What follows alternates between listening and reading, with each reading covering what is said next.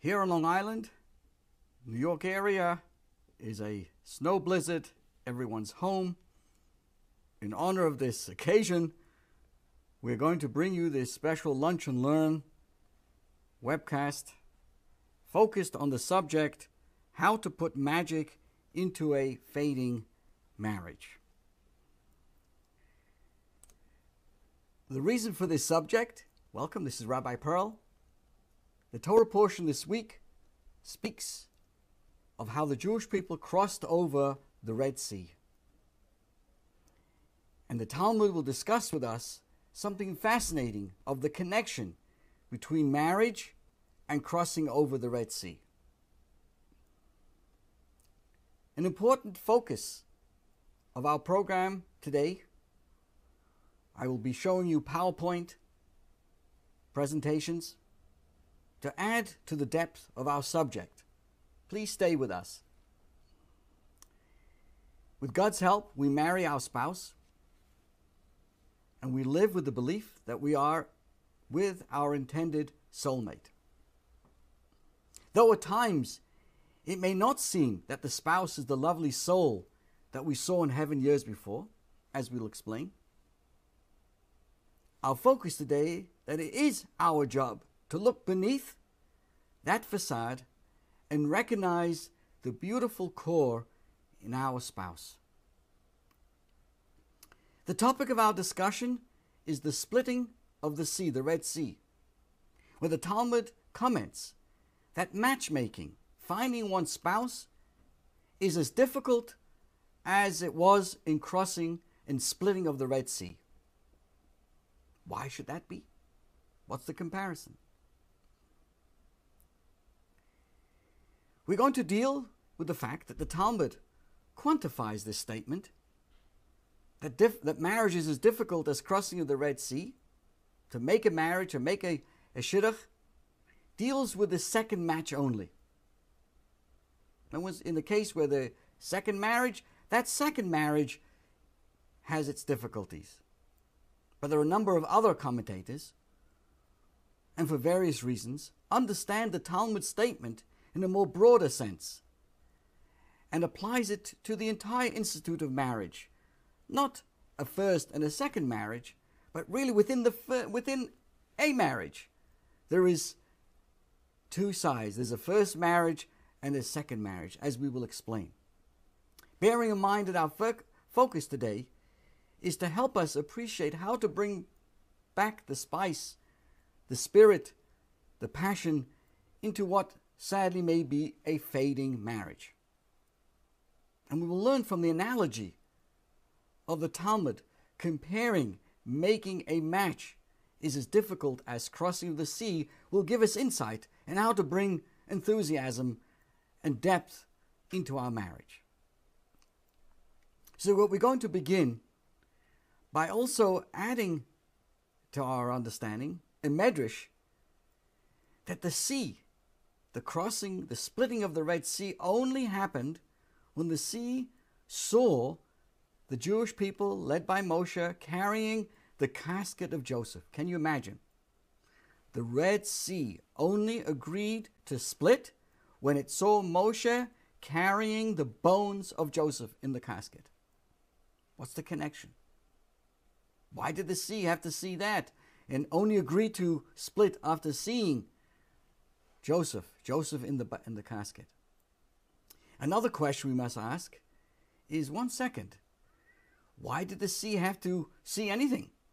We know clearly God had made a condition with the Red Sea all the way from creation. There'll come a time you're going to have to split for the Jewish people. So why is it reneged on this agreement and only agreed to split when it saw Joseph's casket? Please bear with us. It is a fascinating insight. What we're going to find out is that the sea was shown many years ago, the lofty souls of those individuals up in heaven, and agreed to split for them years later. The problem was, as we'll soon share with you, that the Jews who actually showed up at the sea were actually lowly idolaters. So when the sea saw these individuals, it claimed that the deal was off. These are not the souls that I saw in heaven. But then, surprisingly, when it saw the casket of Joseph and recalled how he had battled with Potiphar's wife and won, it understood something very important. That though some things externally look not so holy, at their core they're very beautiful. And we're going to continue to explore a Hasidic explanation of the difference between Joseph and his brothers, and we'll arrive at this conclusion. And the conclusion is that in our life as well, we must look past the daily challenges that may present themselves with our spouses and remember the beautiful core that we once recognized so easily. And to help us, we're going to use our PowerPoint today in our presentation. And I thank you in advance for joining us today on a rather snowy part of the season and giving us the opportunity to come together through this webcast.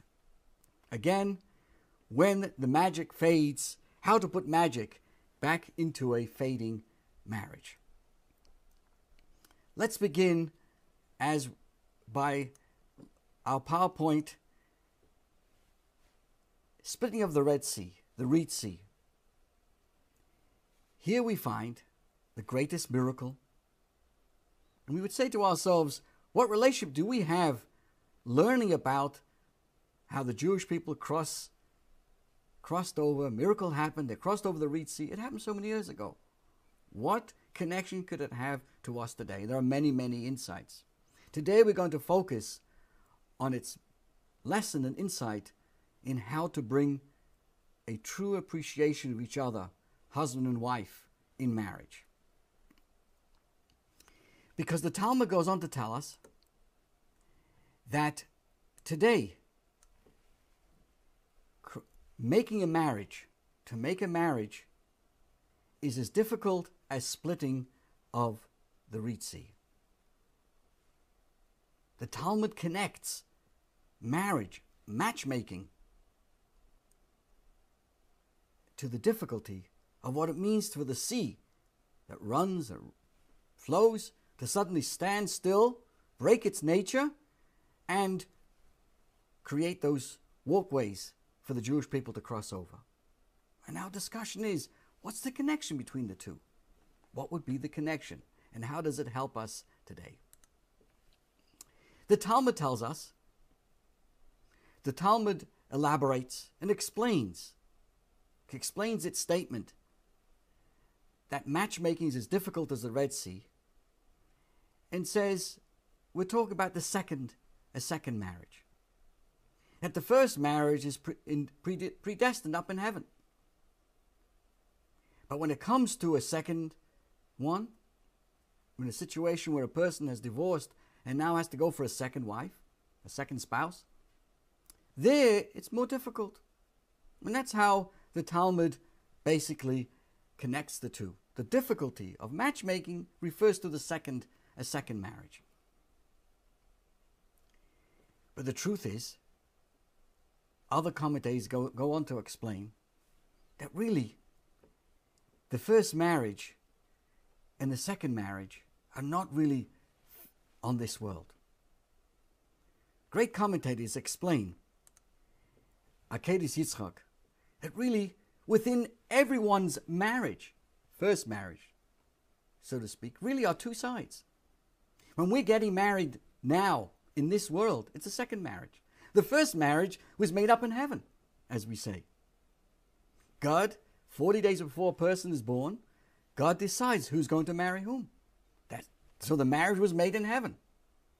And the second marriage, so to speak, is a term used to in the physical sense, as our PowerPoint indicates. There's the mystical side, number one. The mystical side takes care upstairs in heaven. And the second side is the actual marriage itself. And we all know to make a match can have its difficulties.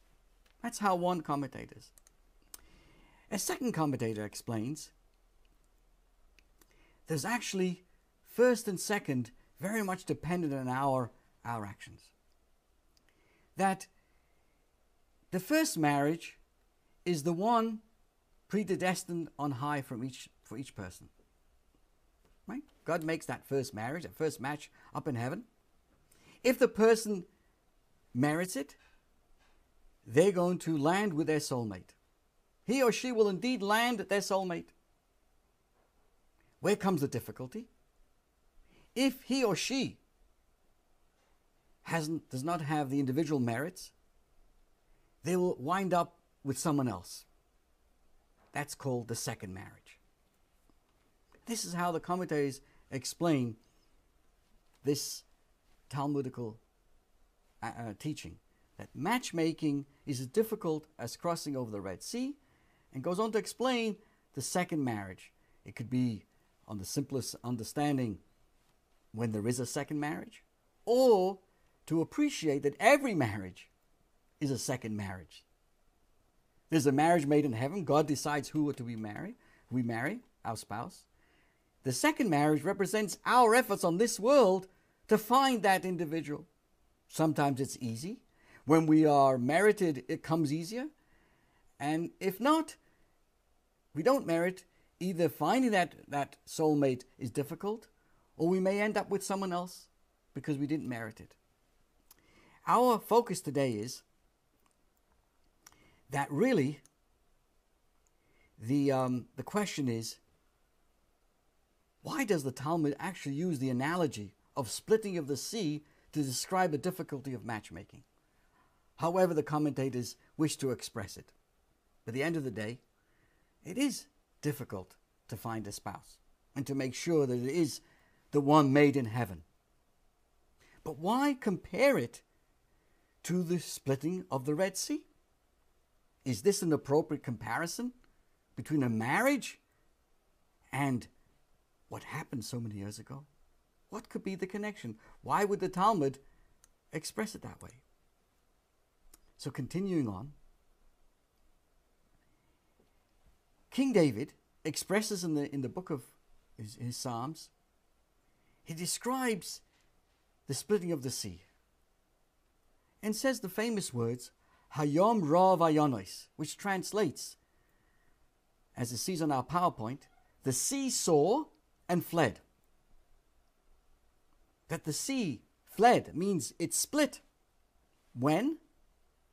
When it saw the casket of Yosef.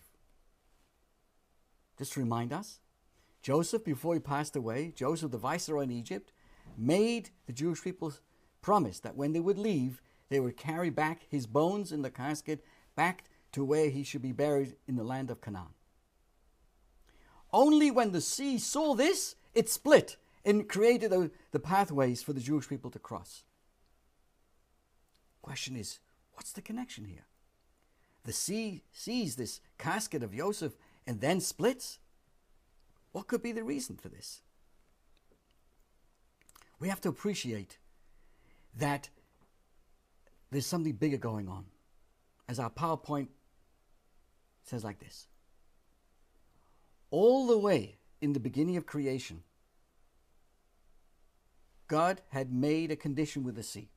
Yes, sea is supposed to run and continuously stay fluid, but there's going to come a time in history you're going to have to split and create the splitting of the Red Sea, the Kriyas Yamsuf.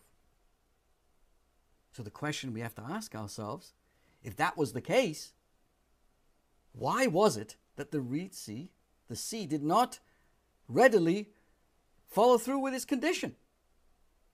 It already made a promise and agreement it would split. And here we're learning that the only reason why it split is because it saw the casket with the bones of Joseph. Hello, what's the connection?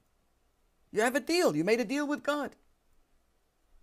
We'll understand this after first appreciating who Joseph was. Why the need for Joseph's casket to split, to make the sea follow through in it with its promise? What's the connection with Joseph? Why did his actions specifically cause the sea to split? The answer is that Joseph was a special individual. You see, Joseph was a tzaddik. What does it mean to be a tzaddik? What does it mean to be a righteous individual? Yosef had lived under most trying of circumstances. As you know, he was thrown out by his brothers. He was sold. He was a slave. He was accused of all kinds of things. His master's wife tried to seduce him. He withstood that test, withstood that challenge.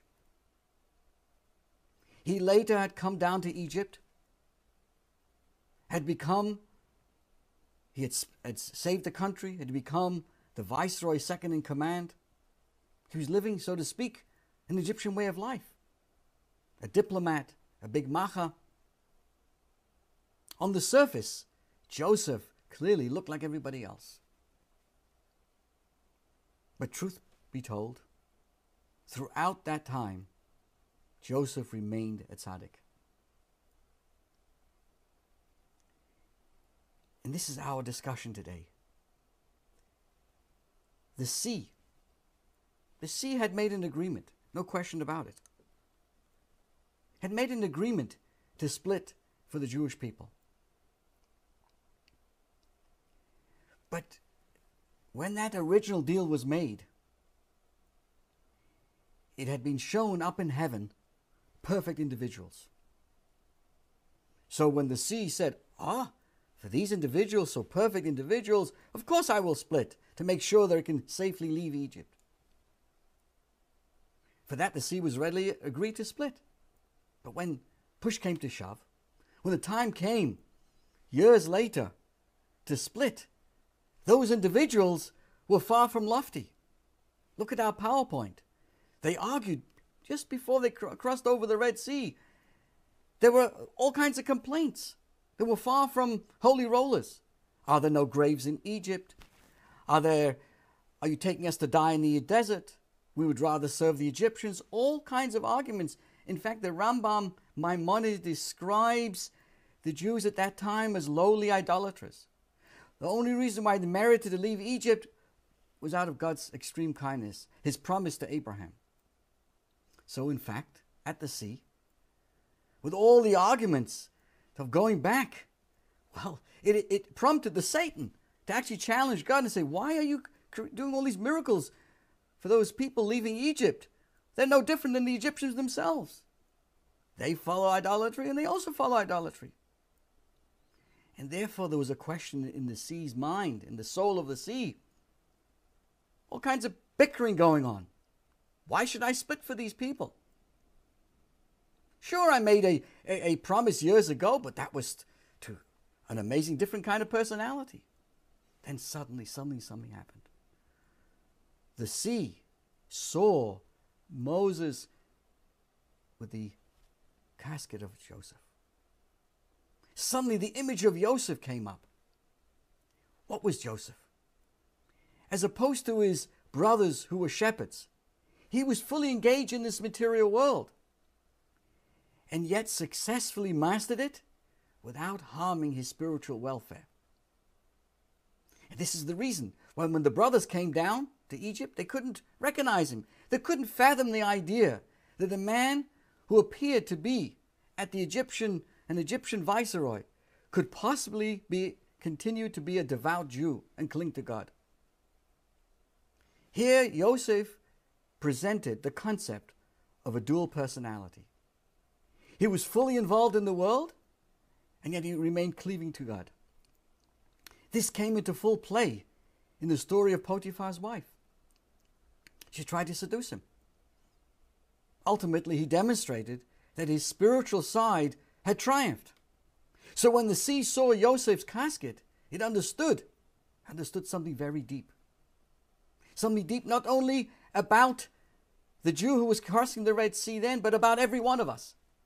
It understood that though the souls it had encountered in heaven many years ago were far greater than the ones it saw at the sea, Yosef's life proved that you must not limit one's vision to an external appearance. Because when you look at something or someone, you may be looking at it in a very flawed and distorted way. And this is what we're learning today. applying it to the marriage. They didn't recognize him. He looked like a handsome Egyptian. But inside, Joseph remained a tzaddik, a righteous individual. Right? Potiphar's desired Yosef. He looked handsome, he was ambitious, but he remained strong. He remained a tzaddik. He remained a righteous individual. The sea saw and fled. The sea saw something special. Just like Yosef. Looked one way, but deep down was good. It didn't change him. So too, the sea said, I will not treat the Jew the way he looks or she looks at this moment. I'm going to look back into their source, all the way back in heaven. Or, in fact, inside there's that holy soul, the neshama that we all have. So in the context of marriage,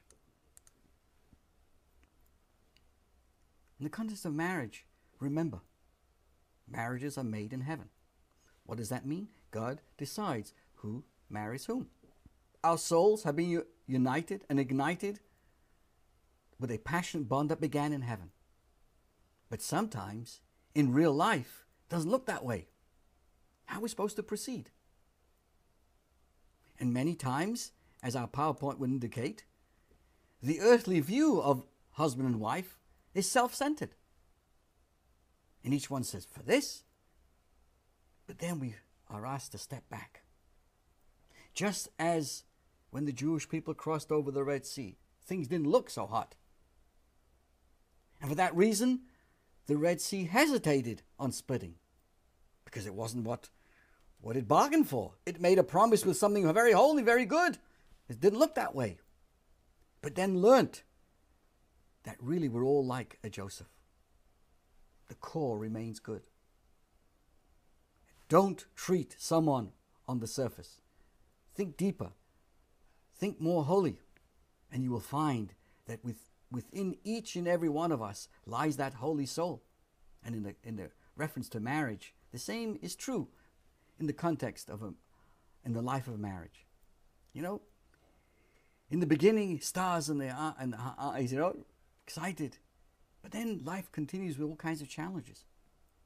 So, what are we supposed to do when those challenges come around? Jump out and say, forget about it. It's not a marriage made in heaven. Hello. The marriage was made in heaven. With a proper approach, with proper recognition of the spirituality within marriage, one can actually recapture and put magic back into the marriage.